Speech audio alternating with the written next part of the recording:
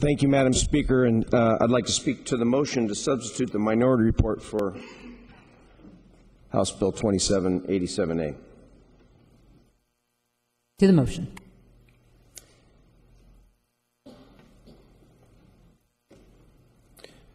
Colleagues, I'm in favor of this minority report,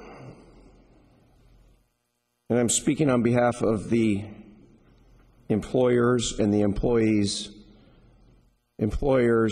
not AOI, but the employers who actually hire employees in the state. They're constituents of us all.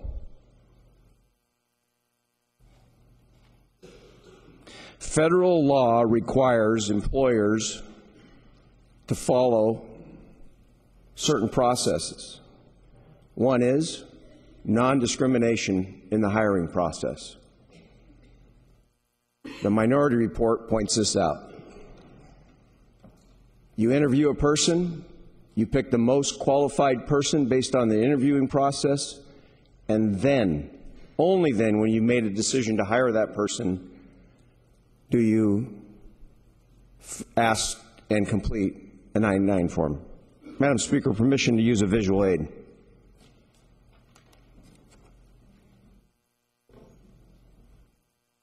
Representative Cameron is requesting to use a visual aid without objection. So ordered. Thank you, Madam Speaker. Colleagues, I'm holding up an I-9 form. This form is attached to the minority report. If at some point in time our employers in this state have interviewed and made a decision to hire somebody, they now have to complete this I-9 form. They've been doing this since the 1980s. Column A, one document from column A, two documents from columns B and C. The person supplies those documents. They are now qualified to work in the state of Oregon or anywhere in the United States. Remember, the best person for the job, regardless of their legal presence, now they have to prove that they have a legal right to work here. Failure to do that, guess what happens? I, as an employer, or any other employer in the state of Oregon, has to turn away the best qualified person to hire. Do I like to do that? Does anybody like to do that? Absolutely not. But that is the rules, the federal rules. Colleagues, the minority report respects the current federal immigration process.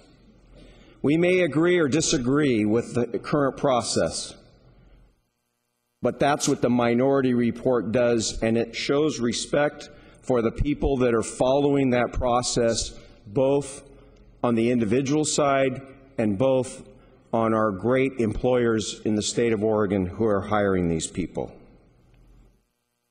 The minority report, colleagues, places value on the following, on that particular process.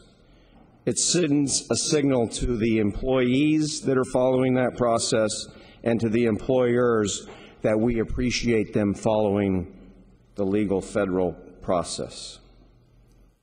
And finally, colleagues, I've had to deny employment to people that I wanted to hire.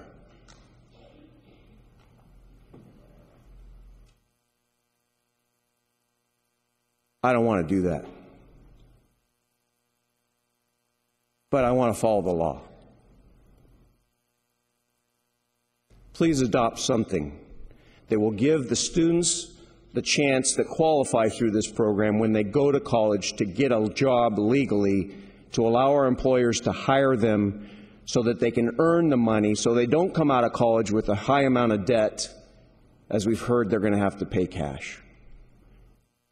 Don't set them up for failure. Don't allow them to go to college and say, now you've got this huge amount of debt, but you have no legal right to work and pay for it. Colleagues, I urge your support of the minority report. Thank you.